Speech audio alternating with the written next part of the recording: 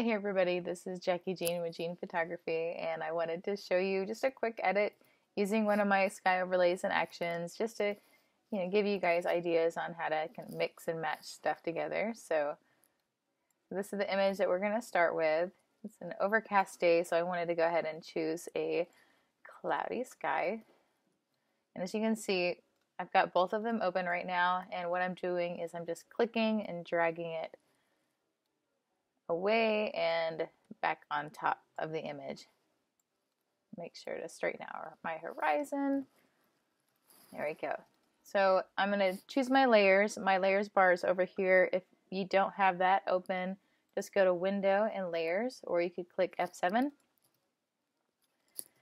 Oops. And I'm going to select my mask and double click on that mask button and select Invert.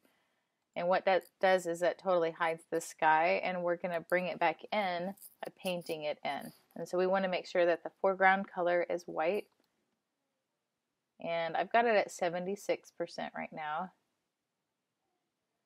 I'm actually just kind of brushing over, and we're going to go back and fix some of those areas.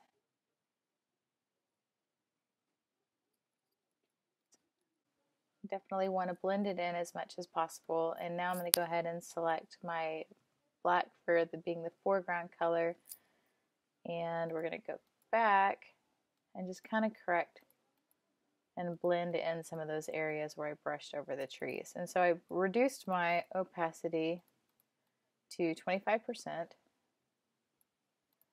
to edit that.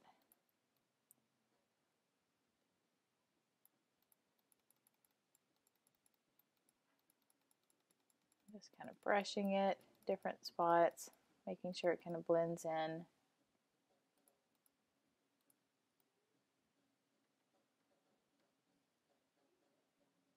There we go. Edit, fade. And the main thing with sky overlays too is I want to make it look as natural as possible.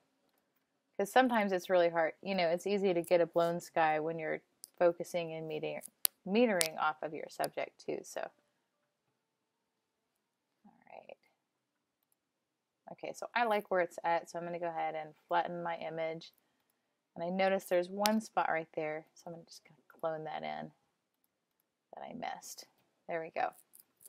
Okay, so the next thing I'm going to do is I'm going to just create a slight vignette on the bottom half of the image, and this is just burning it just a little bit. I've got my exposure set to 42%. I'm going to bring that down,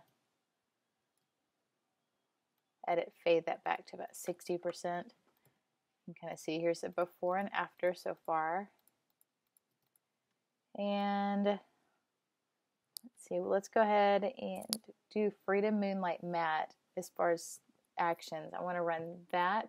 It's a little bit warm right now as far as the tones of it, and I want to cool it off. And so I'm going to use the cool actions under the Freedom collection, and I actually want to add a little bit of matte, which is why I'm using the Freedom Moonlight Matte. I'm going to go ahead and press play on it. As you can see, there's the grouping, and you can change the overall opacity of the whole group of all the layers together, or you can go to each individual layer and adjust it to however you want. I am going to reduce the brightness to about 14% and the overall to about 80%.